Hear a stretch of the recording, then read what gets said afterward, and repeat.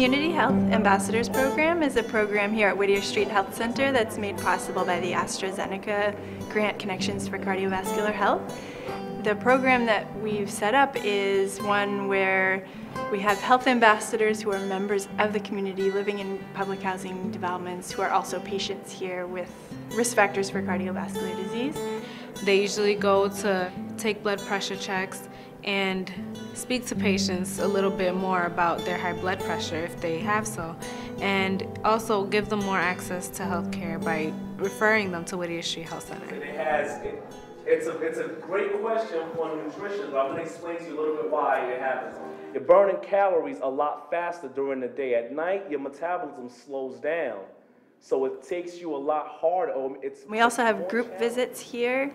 Once a week, the patients will come, receive an hour and a half to 2 hours of education, a healthy meal, also check their blood pressure, their weight, so we can track their outcomes. So it's an environment where they feel safe and comfortable, and it's not just strictly a medical visit.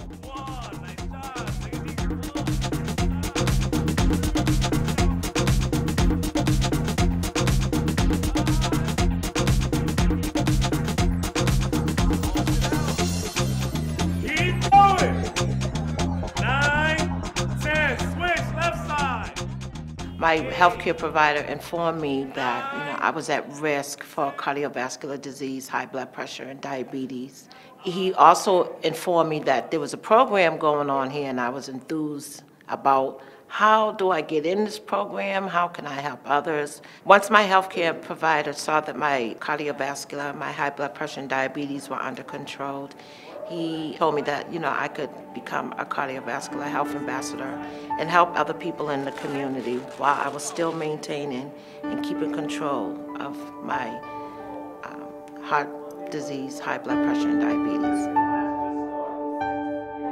Cuando supe del programa, pues yo dije, déjame envolverme porque yo tengo una condición bien seria y mientras más yo sepa, yo voy a saber más bregar con ellos y emocionalmente me voy a sentir mejor. I'm here to try to lose weight and get help, find out my health problems, especially for the cardiovascular program. By coming to this class and listening to and watching the videos and listening to the people that are teaching us, it's made me say, push your butt, get moving, do it. Because this is for you, it's for your family, but if you don't do it, then nothing's going to change. The overall objective for the 300 patients who are tracked in the Connections to Cardiovascular Health program is to improve their clinical outcomes. We do so by monitoring their weight, monitoring their lipid levels, their blood pressure, and how the education has helped them improve their clinical outcomes.